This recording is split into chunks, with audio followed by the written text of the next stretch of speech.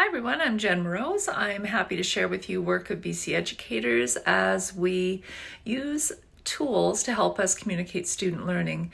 In this case, Beatrix Knoll, grade 4 French immersion teacher of Ecole Laronde of South Surrey, has used two excellent learning progressions to help her students attach evidence of learning to each learning intention on the way up to the ceiling of the standard.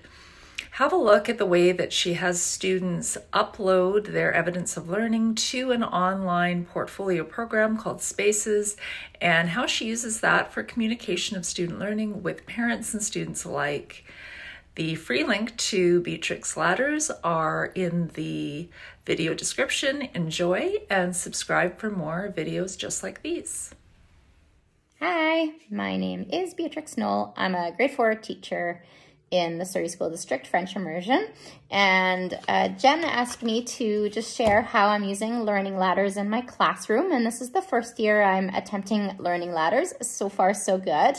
So our first one that we used this year is for math, and I created this learning ladder here for numbers up to 10,000. And so basically how I use this is I shared the learning ladder with my students at the beginning of our unit. I let them know what they're going to be learning, the learning progressions that we're going to go through. And then at the end of the unit, I gave this back to them.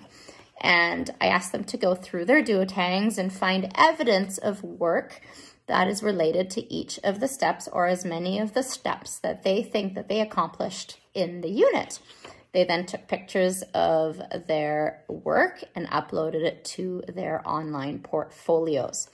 I then went through the learning ladders and highlighted where I thought they were based on my evaluations, and then attached these learning ladders to their work, which then went into their classroom portfolios.